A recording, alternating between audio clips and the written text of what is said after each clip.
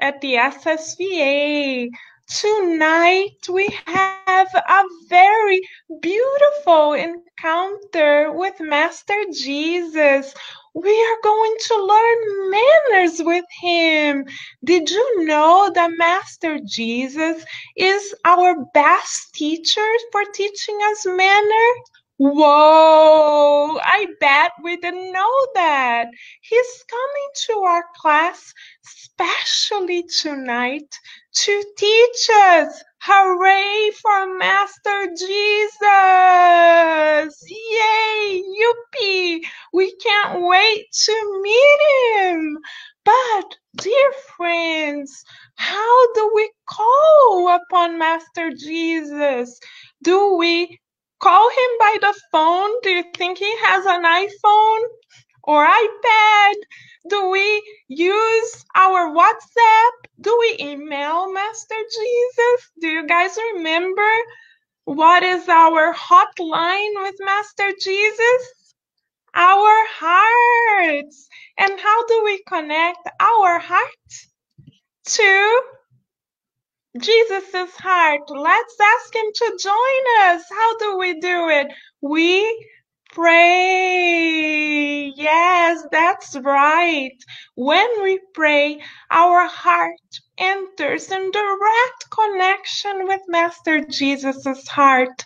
Then we can say, "Come, Master Jesus, we are ready for you." All right, dear friends, ready, set, and go. Let's pray.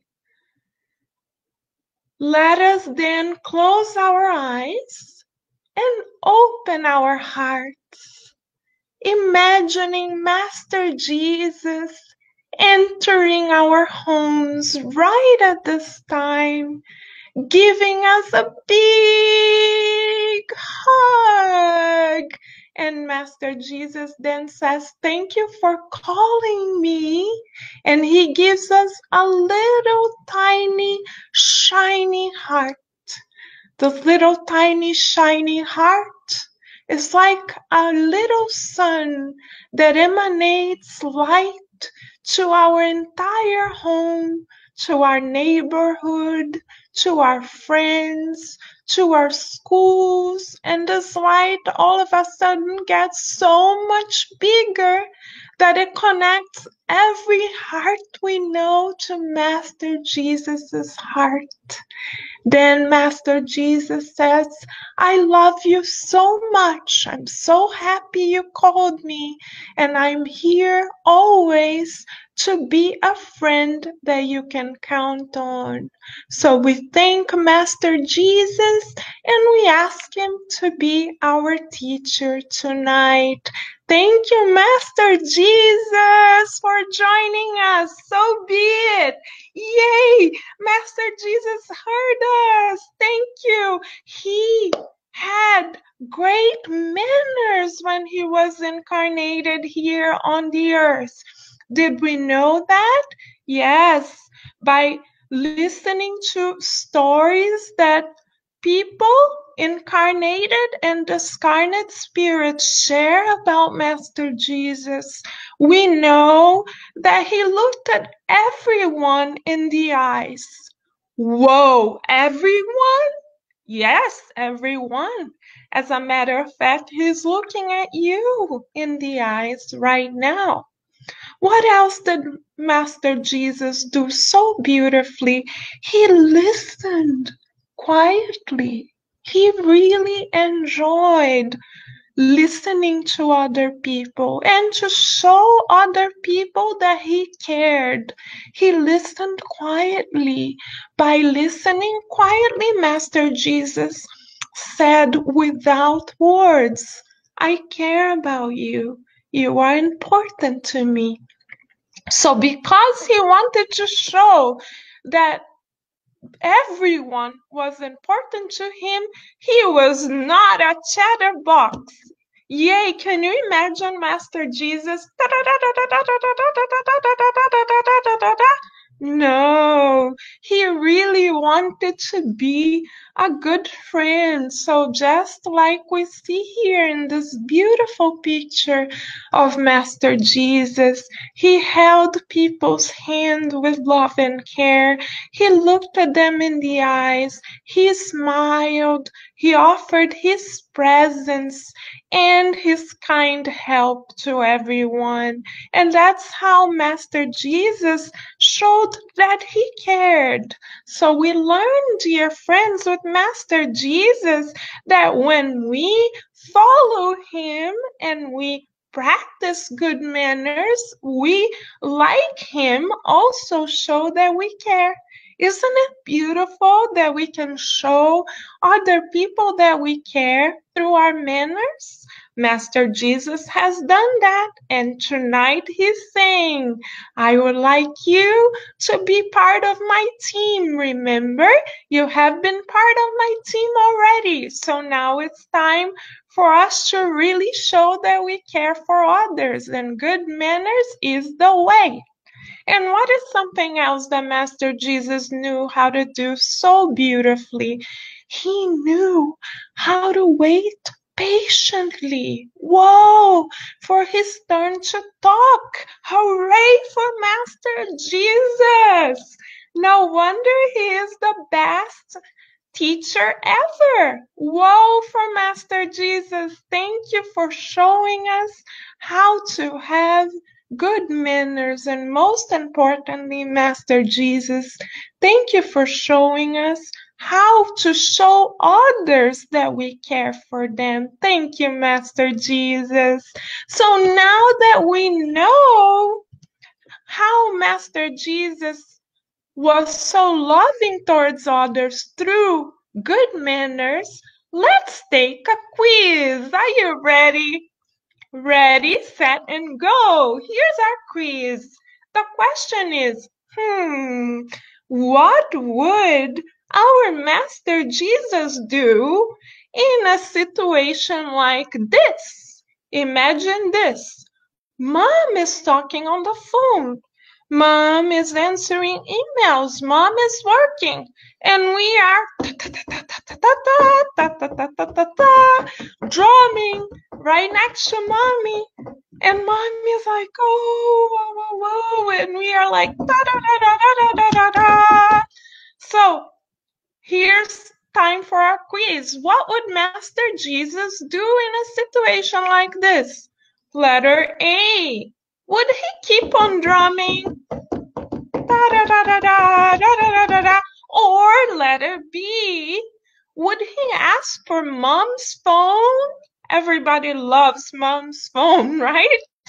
Or, letter C. Would he wait quietly and patiently for mommy to finish her phone call without interrupting her? What would Jesus do? Let's find out, friends.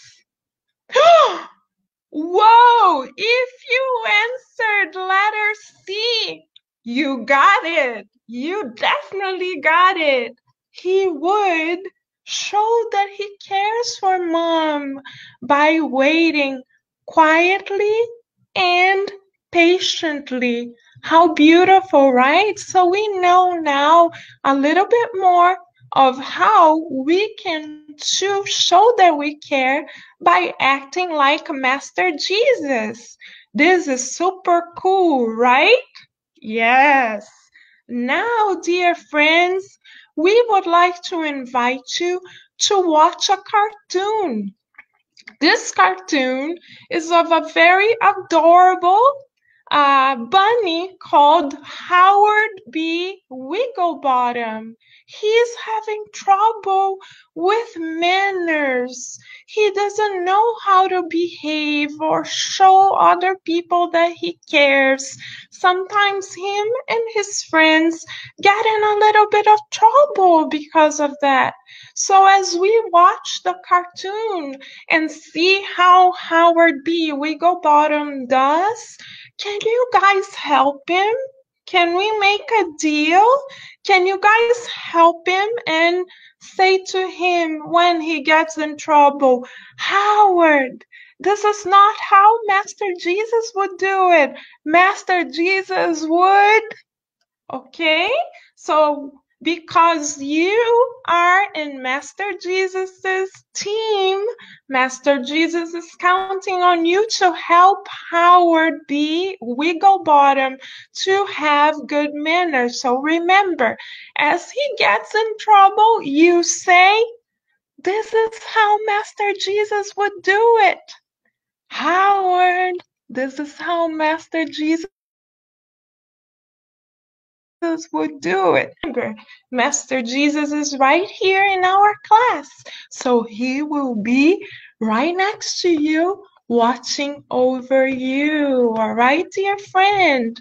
Before we get started, I just need to do a little something to get us perfectly ready.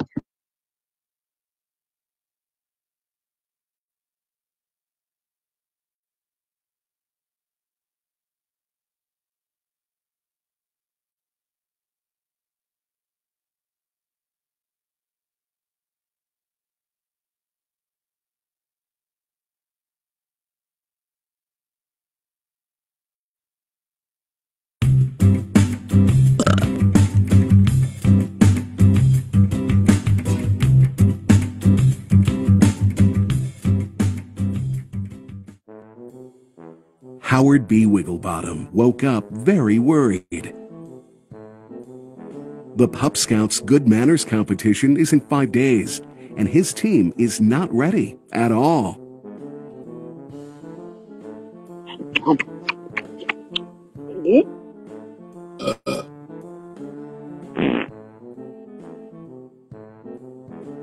Oinky keeps forgetting to say, "Excuse me," when he burps or passes gas.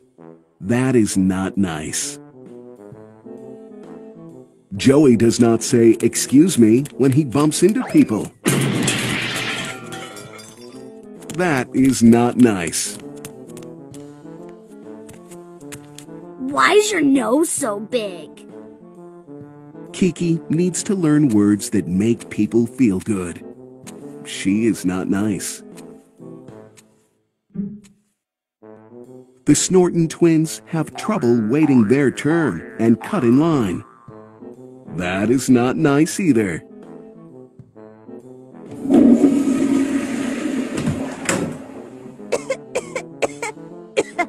Buzz coughs without covering his mouth and does not wash his hands after going to the bathroom.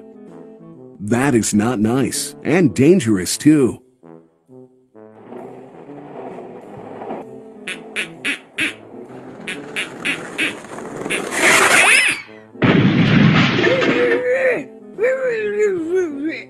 Poochie, so uncool and not nice. Still says bad words when he is angry. And Allie does not say "excuse me" when she interrupts grown-ups. Good luck! That is not nice. How can the team get ready in time for the competition? We are so behind. How about a really good coach? Said the little voice in his head. Every team needs a coach. Howard listened. After asking several grown-ups for help, Howard found the best manners coach ever. Teach them manners, please. Ms. Owley. Howard was very excited. The team was going to learn good manners for good, besides doing well in the competition. Ms. Owley got to work right away. Achoo! She watched each kid's manners at home, school, the park, and stores.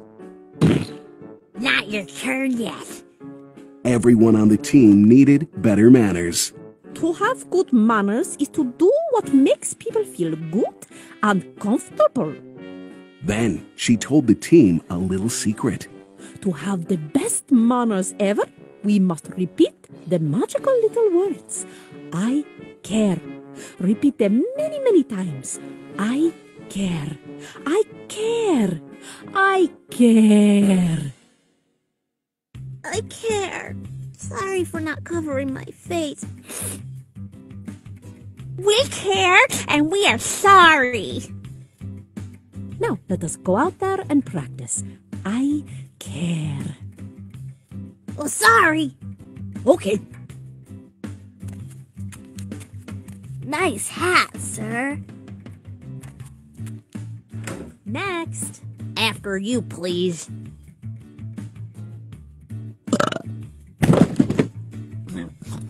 Excuse me for my loud burp. 4 days later, Ms. Owley's magical little words had worked wonders. The team's manners had gone from bad to great. A funny thing happened too. The kids felt really happy about themselves as they practiced making others feel good and comfortable. And yes, they did really well at the competition. Mind your manners, mind your manners, manners matter. So mind your manners, mind your manners, manners matter. I'll say it one more time.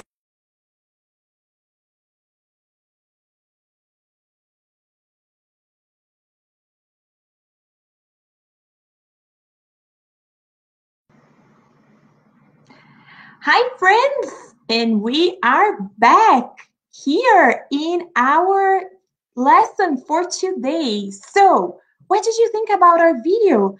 Interesting, right? So, did you help Howard in his mission and his friends to win this competition? We hope you did, and we hope you were there asking yourself, what would Jesus do? Because we know at the end of the day, Jesus, he is our coach. He's there for us in every situation of our lives. So now we want to invite you to think about it, like Howard did, helping his friends. So now we want to ask you, what would you do to practice good manners with Jesus in situations like this? So we're going to present you with a few scenarios, and we want you to think now, how would you practice good manners with Jesus? Are you ready? Okay, let's do it. So, how can you practice good manners like Jesus when someone tries to greet you? So, look at this picture. Someone comes and say hi.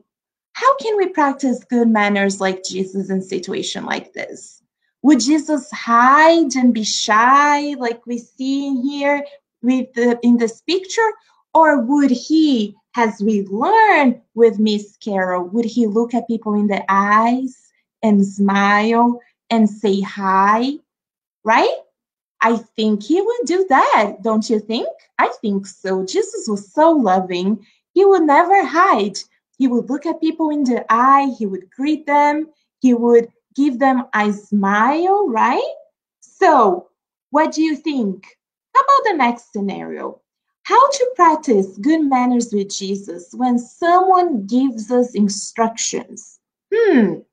Receive a lot of instructions from our parents, right? So, like we see this little boy here, it's time to eat. Your parents invite you to the table. What would Jesus do in a situation like this? Would he do like this boy and not practice good manners? Or would he listen very carefully to the instructions? Good question, right? I think he would listen very careful and follow the instructions, don't you? I think so. Well, how about the next one? Let's see, the next scenario. Scenario number 3 now. Are you following? Okay. How to practice good manners with like Jesus when we have a hard time finishing a task by ourselves. This is very common, right? We're there trying to finish our homework and we get stuck. We don't know, right? We have a hard time finishing it. What would Jesus do? How he would practice his good manners? Well, if you remember from last week, we learned that Jesus would teamwork. Yes, he was a great team player. So with that, he would always welcome help from others. So what would you do in a situation like this, putting the good manners taught by Jesus and asking maybe for help? Something to think about, don't you think, friends? How about our next scenario? How to practice good manners like Jesus taught us when we need to apologize. We know, right? Sometimes we do things that we know it's not okay, right? And we need to be humble. Remember, Jesus was always humble. So, how we can practice being humble with Jesus and saying, I'm sorry. Yes, I know what I did was not nice, but I'm sorry. Remember, that takes courage too, right? And Jesus taught us to be very courageous. Are you ready to practice being humble and courageous with Jesus? How about our next scenario? How to practice good manners like Jesus when we bump into someone. Oh my gosh, it happens, right? You are there not paying attention and you bump to your friend. What do you say? How can we practice good manners like Jesus taught us? Jesus, as Miss Carol reminded us, he would always say, "Excuse me, are you okay?" He was always caring, right? As we saw in our video, right? We care for one another and we ask one another how we're doing. So now we invite you. We want you to choose one of these situations. Which of these situations you wanted to include in the book of life? Remember, we're practicing putting things in the book of our lives. So what would you do? How can we practice good manners with Jesus when someone tries to greet us, when we have a hard time finishing an assignment, well, when someone gives us instructions, right? Or when we need to apologize and say that I'm sorry, or in our last scenario, when we bump into someone. So we wanted to choose choose one of these scenarios. Think about it. How can we practice good manners with Jesus? And then we want you to draw or write. It can be one or both. You can illustrate a story if you want. And you put there in your book of life how to practice good manners with Jesus in one of these situations. Ready? Yes, ready. Okay, so you might be asking, what is our heart work for this week? How do we wrap up this lesson of today, but we continue applying it throughout the week? Okay, so this week, we want you to practice following Jesus' examples. How can you do it? How can we practice following Jesus' examples in good manner? Well, first, let's greet everyone very kindly. Let's look at them in the eyes and give a smile. Even though we are shy, we might be shy, but we can look at someone in the eye and say hi and be kind. Second thing, how we can follow Jesus' example is to listen patiently. Yes, let's be patient. Remember, we always practice breathing in and out and being very patient. Let's look at everyone in the eye, right? And acknowledge that's how Jesus taught us to look at everyone in the eye and to always offer help for our parents and friends. Now we're at home, right? We're there with our parents. What can we do to help them to be even more helpful for our parents? And also to wait our turn, right? We have to wait. Everything is not about us. We need to wait until it's our turn to talk. Jesus was the master on this. He would wait very kindly to talk when was his turn. And lastly, to say, I'm sorry and excuse me. So let's practice in saying those words, two phrases, I'm sorry and excuse me. Okay, you ready for this beautiful task? for this week. We hope you are. We hope you can continue practicing good manners with our Master Jesus throughout this week. And we hope to see you, and we invite you to join us in a week from today, next Friday, so we can have another beautiful lesson with Jesus. Bye, friends, and we'll see you soon. Bye-bye.